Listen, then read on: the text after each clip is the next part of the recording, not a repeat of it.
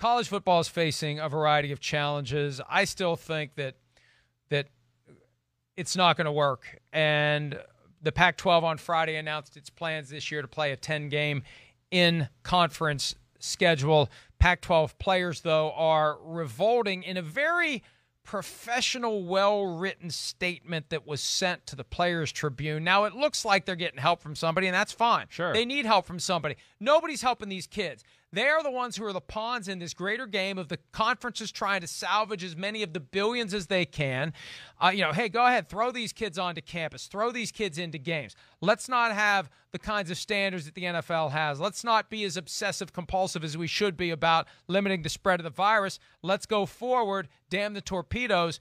And I think it's great that these players came together. They're concerned about racial injustice. They're concerned about COVID-19 safety.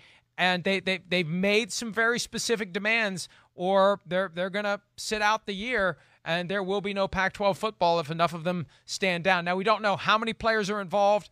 We don't know how many schools are involved. It's supposedly a group of players from multiple schools. But if they have enough sway over those schools, we could see no Pac-12 football, even though the Pac-12 plans to go forward, Chris. Well, I mean, I applaud the players of the Pac-12. I mean, they're kind of years ahead of their time here, just with, the fight of, equal pay or paying the players more and compensating them more, that discussion, now this. I mean, I get it. Mike, I mean, I'll ask you, I really haven't heard of a college plan yet. What is their plan? How are they going to go about test? Damn the torpedoes. That's what you're right. That's the plan. Okay. The plan is let's go. Okay. That's the plan. Let's go. I just wanted to make sure I wasn't missing something because that's what I thought it was too. Yeah, you're right. I've heard nothing significant to go, we're going to do this, we're going to take these steps and do that, and then do this, and then, the players will feel safe and we'll make it work. It doesn't seem like any of that conversations has happened. And, good job, Pac-12 football players. Seriously. Somebody, like you said, has got to stick up for these kids, watch out for their best interests. And I also like the racial injustice thing. I mean, come on, I don't even like. One thing that has come clear to me here is, racial injustice through this whole conversation and the George Floyd and all the other horrible murders we've seen here. All right. The one thing that has come to the top to me is we have a racism problem in our country. All it's done is expose it more to me. So from that standpoint, too, I'm proud of those players for standing up for such an important issue. Well, and here's how it relates to college football. You've got a bunch of guys, mainly black young men, who are lured to come play college football with this vague notion that they're on their way to play in the NFL. But the reality is a very small percentage ever get a check to play football. They get an education that, in comparison to the value of what they bring to the table, it's a joke.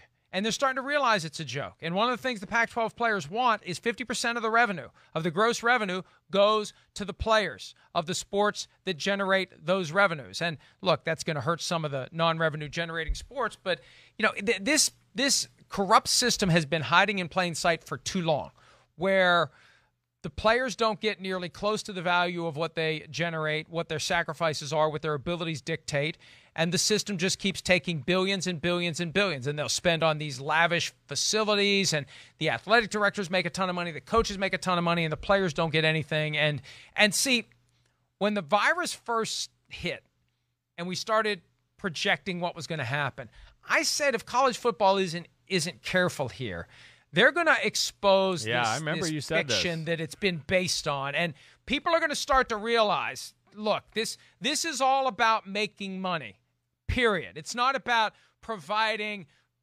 student athletes with a full and complete college experience. Baloney. It's about making money, preserving the golden goose, and doing whatever you have to do it. And the end result is these schools that are obsessed with playing college football and the money that comes with it, they're going to open the campuses. Each campus is going to become a super spreader locally, and the virus is going to rip through the community and kill vulnerable people. And hopefully people wake up and realize it. That's why we talked about this Friday, Chris, Peter King and I. The Big Ten has told its members that they may not play this year. The Big Ten gets it. The Big Ten recognizes this may not be sustainable. And while these other conferences, SEC, ACC, Pac-12, say damn the torpedoes, Big 12 still hasn't said what it's going to do.